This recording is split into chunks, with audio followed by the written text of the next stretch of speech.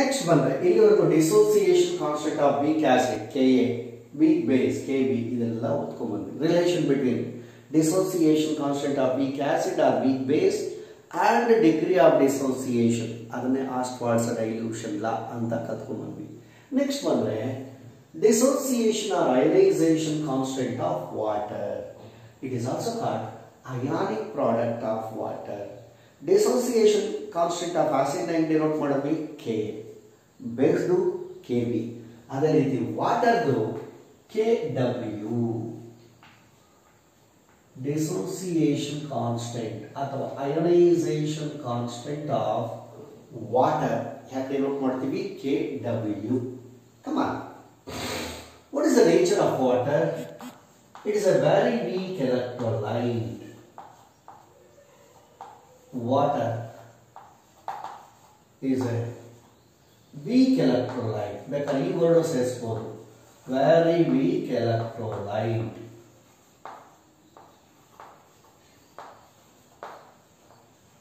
ಅಂದ್ರೆ ತಕ್ಷಣ ನಾಲ್ಕ ಬರಬೇಕು ವಾಟರ್ ಒಂದು ಎಲೆಕ್ಟ್ರೋಲೈಟ್ ಅಂತ. ಯಾರಿಗಾದ್ರೂ ಡೌಟ್ ಇದೆಯಾ? ಡೌಟ್ ಇದ್ರೆ ನೀರು ತಗೊಂಡು ಅದು ಕರೆಂಟ್ ಪಾಸ್ ಮಾಡಿ ಕೈ ಇಡ್ಬೋದು. ಕೈ ಇಟ್ಟು ಕರೆಂಟು ಶಾಕ್ ಹೊಡೆದ್ರೆ ಅದು ಎಲೆಕ್ಟ್ರೋಲೈಟ್, ಇಲ್ಲ ಅಂದರೆ ನಾನ್ ಎಲೆಕ್ಟ್ರೋಲೈಟ್. ಕುಡಿಯುತ್ತಲ್ವಾ? ಟ್ರೈ ಮಾಡಕ್ಕೆ ಹೋಗಬೇಡಿ, ಹೇಳಿದೆ. ಸೊ ಅದರಲ್ಲಿ water is A very weak electrolyte. Okay, ಅಂದರೆ ವೆರಿ ವೀಕ್ ಅಂದ್ರೇನು? Very very very very very small amount of water is ಡಿಸೋಸಿಯೇಟ್ಸ್ into ಏನಾಗಿ H plus and OH minus ions. ಓಕೆನಾ? ಎಸ್. ಹಾಗಾಗಿ water ionizes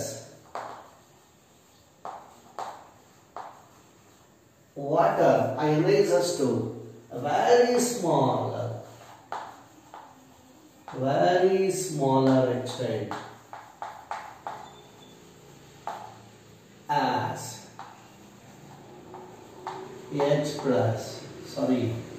H2O. Very weak electrolyte ಅಂದ್ರೆ dissociation ಏನು? Partially. As H plus and OH minus. Okay. Actually, this is not the correct representation of dissociation of water. Short ಆಗ್ಬೇಡಿ ಆಮೇಲೆ.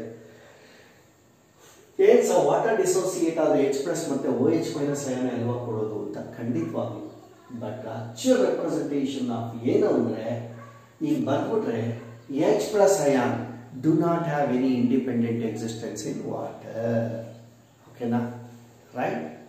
ಯಾಕೆ ಅಂದ್ರೆ because of it's positive charge. Period table ಕಲ್ತಿದ್ದೀರಾ?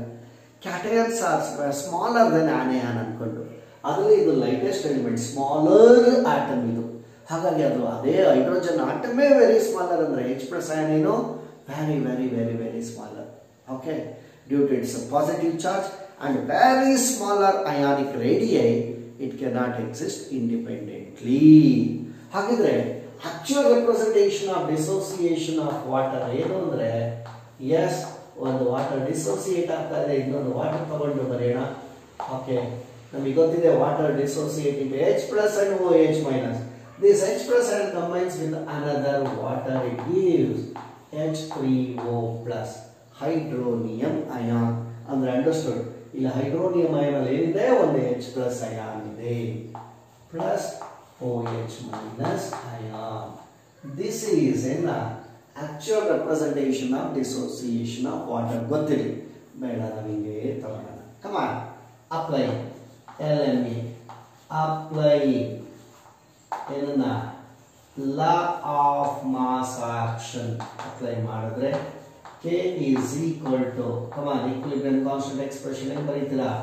Concentration of H plus into concentration of OH minus by concentration of water. ಅಲ್ವಾ? So ಹಾಗಾಗಿ ನಾನು very beginning ಹೇಳಿದೆ, water is a very weak electrolyte. ಎಷ್ಟು dissociate ಆಗುತ್ತೆ? Very very very smaller. ಹಾಗಿದ್ರೆ water ಅಲ್ಲಿ compared to the concentration of water H plus ಮತ್ತೆ OH minus ion concentration ಏನಿರುತ್ತೆ? Very very very very smaller ಅಲ್ವೇನ್ರಿ? ಯಾಕೆಂದ್ರೆ water ಡಿಸೋಸಿಯೇಟ್ಸ್ to very very very very smaller extent. ಹಾಗಾಗಿ S,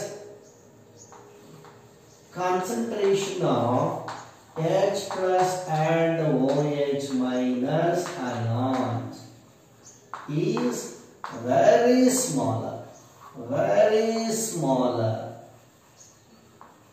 compared to what? Concentration of water. Okay, that is anyway, concentration of water is very large. Square bracket andreno concentration of water is very large. ಹಾಗಿದ್ಮೇಲೆ ಯಾವ pure solid ಅಥವಾ pure liquid it's concentration ಜಾಸ್ತಿ ಇದ್ರೆ it is taken as unity ಅಥವಾ constant. It is taken as a unity. Since its concentration of water is very large, so its concentration is taken as a constant. In substitute manner, K is equal to concentration of H plus ion into concentration of OH minus ion by concentration of water na ಏನಂತ ತಗೊಳ್ತಾ ಇದೀವಿ constant. Right? ಹಾಗಿದ್ರೆ come on. ಈ constant ನ equilibrium constant ಜೊತೆ cross multiply ಮಾಡಿ. K into constant is equal to concentration of H plus into concentration of OH minus. Nodi, this constant combines with the equilibrium constant gives another constant and is denoted as Kw. So Kw is equal to concentration of H plus into concentration of OH minus ions. So we got the definition of Kw. Kw andreno ionic product of water athava dissociation athava ionization constant of water. Come on. Hagidre, how do you define the ionic product of water? Yes, therefore Kw is defined as, one marking important, the formula important, definition is defined as, hage illa ide answer, the product of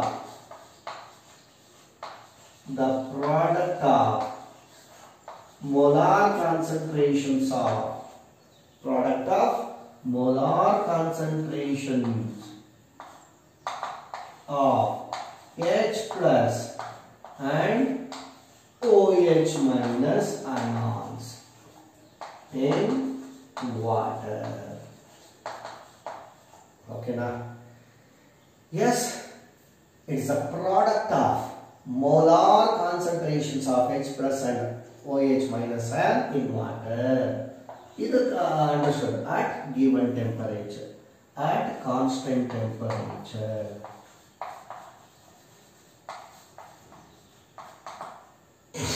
How do you define the Kw? It is a product of the molar concentrations of H plus and OH minus ions in water at given temperature. Yes, the value of Kw at 298 Kelvin under 25 degrees Celsius is 1 into 10 to the power of minus 14. Important get one marking here. Okay, and the Kw is the value. Kw is H plus product of H plus into OH minus ions. This is the value of 1 into 10 to the power of minus 14. Okay now, 1 into 10 power minus 14. Yes, the value of Kw at 298 Kelvin. Yes, 1 into 10 power minus 14. Okay now, 1 into 10 power minus 14. At 298 Kelvin. Athwa idra degree 25 degrees Celsius. At given temperature anta ide. Hagidre temperature ಜಾಸ್ತಿ ಆದರೆ Kw value ಜಾಸ್ತಿ ಆಗುತ್ತಾ? ಖಂಡಿತ. ಯಾಕಂದ್ರೆ with rising temperature ಜಾಸ್ತಿ ಮಾಡಿದ್ರೆ ಏನಾಗುತ್ತೆ? Dissociation of water is also increases. ಯಾವಾಗ ವಾಟರ್ ಡಿಸೋಸಿಯೇಷನ್ ಜಾಸ್ತಿ ಆಗುತ್ತೋ concentration of H plus and OH minus is also increases. ಯಾವಾಗ concentration of H plus and OH minus increase ಆಗುತ್ತೋ Kw value is also increases. ಹಾಗಿದ್ಮೇಲೆ come on, first point, note point in red, again Kw value. The value of Kw is directly proportional to the temperature. And as the temperature increases, the Kw value is also increases. At one standard temperature ತಗೊಂಡಿದ್ರೆ ಅದು 298 kelvin ಅನ್ಕೊಂಡು ಅಂದ್ರೆ ನಾವು ಮುಂದೆ ಇನ್ನೆಲ್ಲ so Kw value ಅಥವಾ H plus OH minus N value ಬೇಕು ಅಂದ್ರೆ ಇದನ್ನೇ ತಗೊಳ್ಬೇಕು. ಈಗ next for pure water. What is meant by pure water? H plus ion concentration is equal to OH minus ion concentration. Okay. So therefore, pure water is neutral. Pure water means neutral. Actually, H plus ion concentration is equal to OH minus ion concentration. What is for pure water or for any neutral solution? Aqueous solution. What is the H plus ion concentration? Is equal to OH minus ion concentration. That is equal to ಎಷ್ಟು ಇವೆರಡು ಸೇರಿದ್ರೆ 10 power minus 14. ಹಾಗಾದ್ರೆ ಒಂದೊಂದಾಗಿ ಎಷ್ಟಾಗುತ್ತೆ 10 to the power of minus 7. So for pure water ಅಥವಾ neutral solution ಗೆ H plus ಅಥವಾ OH minus ion concentration ಏನು 10 to the power of minus 7 ಅಲ್ವಾ.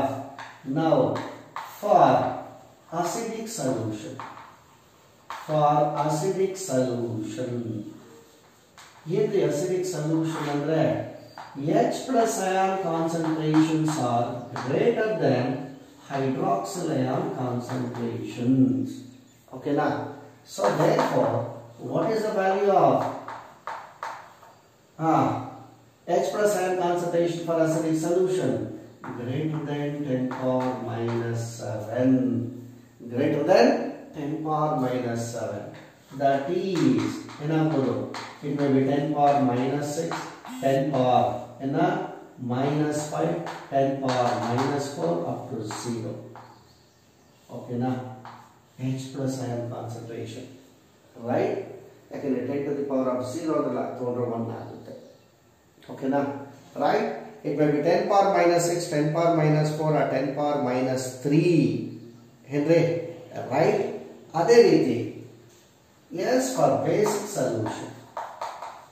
For basic solution. What is meant by basic solution? Okay now, so H plus ion concentration is lesser than OH minus ion concentration. At the ulta OH minus ion concentration is greater than H plus ion concentration. So, H plus ion concentration value ಎಷ್ಟಿರುತ್ತೆ less than 10 power minus 7. ನೀವು ಕೇಳ್ಬೋದು ಯಾಕೆ sir OH minus ತಗೊಂತಿಲ್ಲ ಅನ್ಕೊಂಡು. ಯಾವುದೋ ಒಂದು particular ion reference ಆಗಿ ಇಟ್ಕೊಂಡು ಅದು ನ್ಯೂಟ್ರಲ್ ಅಸಿಡಿಕ್ ಬೇಸಿಕ್ ಅಂತ ಹೇಳ್ತಾರೆ. H plus ion concentration is equal to 10 power minus 7 ಅಂದ್ರೆ neutral. Greater than 10 power minus 7 ಅಂದ್ರೆ acidic. If H plus ion concentration less than 10 power minus 7 ಅಂದ್ರೆ basic. Okay na? ಅಂದ್ರೆ ಅದೆಷ್ಟಿರಬಹುದು?